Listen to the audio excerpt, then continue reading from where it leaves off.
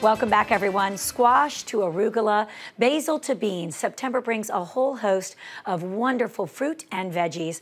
A healthy chef, Nancy Waldeck, joins me now to share 3 easy recipes to enjoy the fall's best produce. Welcome back. Oh, this is an amazing spread that looks phenomenal. Everything's in season, so this is the colors of the season. Aren't they beautiful? So beautiful, and I love that we're taking all of what is in season now, and you're finding us a way for us to actually enjoy them that's not going to stress us out. Perfect for easy peasy. Family dinner, or maybe if you have friends over, and let's dive right in. What's the first thing we're making? Okay, so this is a zesty and cool arugula dip, and the reason I named it that is because doesn't that just look a little cool for Indian summer? Yes. So 4 ingredients, Christine.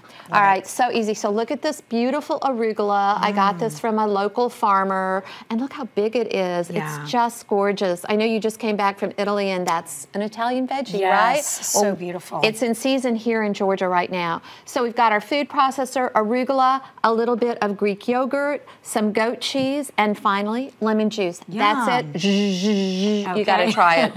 I will try it. I like your sound effects. Yes. It's better to do that than actually turn the food processor on in this segment. That is phenomenal. I know. It is so good. So you can use it instead of mayo. It'll keep in your fridge for like 4 or 5 days. Pita pocket, tomatoes, little avocado. That is arugula. Wonderful. Yeah. All of these flavors blend together beautifully. I mean, that really pops. That's amazing. And I love that arugula is called rocket in the UK. In the UK? Yeah, because it's a little spicy. It is. It's good. Okay, next up, I've got a soup here. And again, all these seasonal vegetables, and they're so pretty. So I have sweet potatoes and onions and zucchini. I don't know about you, but I've got a lot of zucchini to deal with right now. Ginger. And then I have a spice blend here. A lot of spices that we've already used in the kitchen before together, Christine, like garam masala, easy to find in the grocery store, in the spice aisle, and turmeric, cinnamon, pepper, and chili powder. Yum. What is this one? Say it again.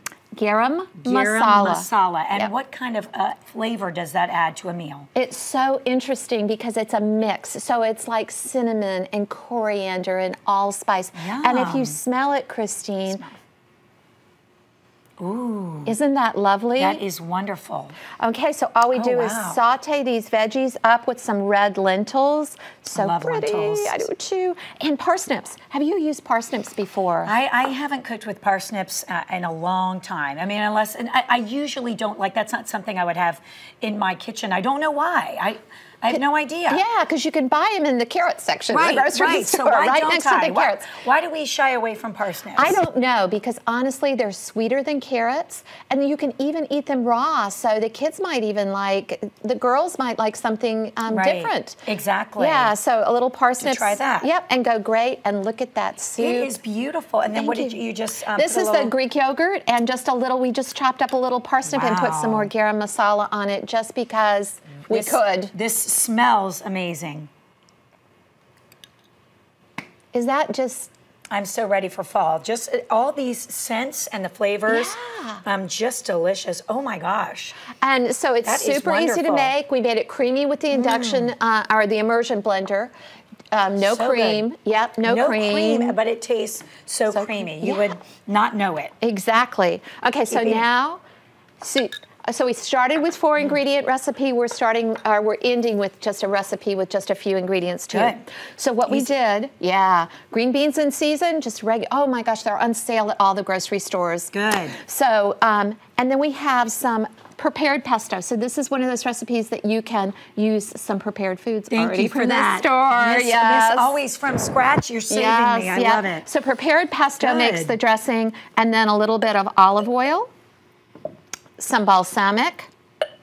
I'm still tasting the flavor of the soup. I mean, that is amazing. And then if you'll salt a little bit, not the whole thing, Christine. No. All right, she saw me going for it. She's like, that's going to be a big pinch. All right, that's that. And just a little bit of freshly ground black pepper. I'm going to let you shake it up. Shake. I'm going to put these green beans that just have a little olive oil. They've been roasted in a 400-degree oven for about 10 or 15 minutes. Okay.